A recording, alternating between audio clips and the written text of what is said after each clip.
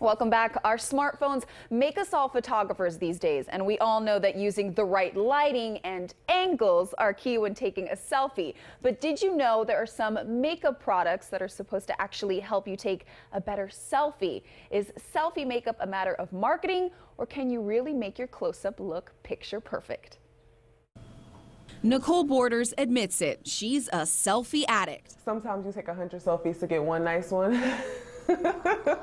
The college student and aspiring model is not alone. Young and old, people can't get enough of selfies, and the makeup industry is taking notice. All you have to do is go online and find tutorials or ads from major beauty companies promoting various products that promise to leave you selfie ready in an instant. For example, CoverGirl has a whole Instaglam product line, and Maybelline has a marbleized bake eyeshadow that's supposed to offer dimensional color and reflective finish, similar to filters and other effects available on your smartphone. Suzette Bourgeois is a professional makeup artist. She has seen a growing popularity in clients wanting to be photo ready at all times and feels these products simply give an illusion. When it comes to selfie ready, it's all about lighting. It's all about angles. For some people, taking a great selfie is truly a work of art.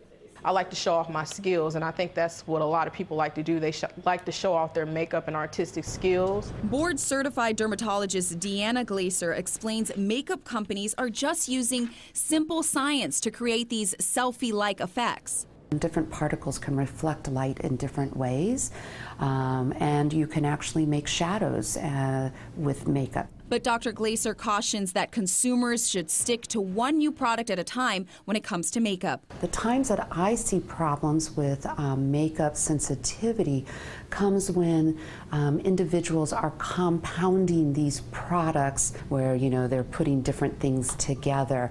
And even though some of these products are all natural isn't always good for the skin. Suzette tries to avoid products that have lots of extra fillers or dyes in order to create selfie effects. If you want more of a cool tone look that they're like getting on the filters and through Instagram and stuff like that, you have to be aware of the dyes that they're putting in there. Nicole says she'll continue to use makeup so she's always selfie ready, but doesn't want to take herself too seriously either. Taking something too serious, it kind of just like takes the fun out of it. And it's just a picture. But before you buy your selfie makeup, experts recommend avoiding skin products with alcohol and other abrasive ingredients. Walter, are you going to take those tips? No, I think I'm going to stick with the Valencia filter. Yeah, that's the thing. Valencia, Vanessa actually did a story once on an app that sort of can make you over. I'll just use that. Way cheaper.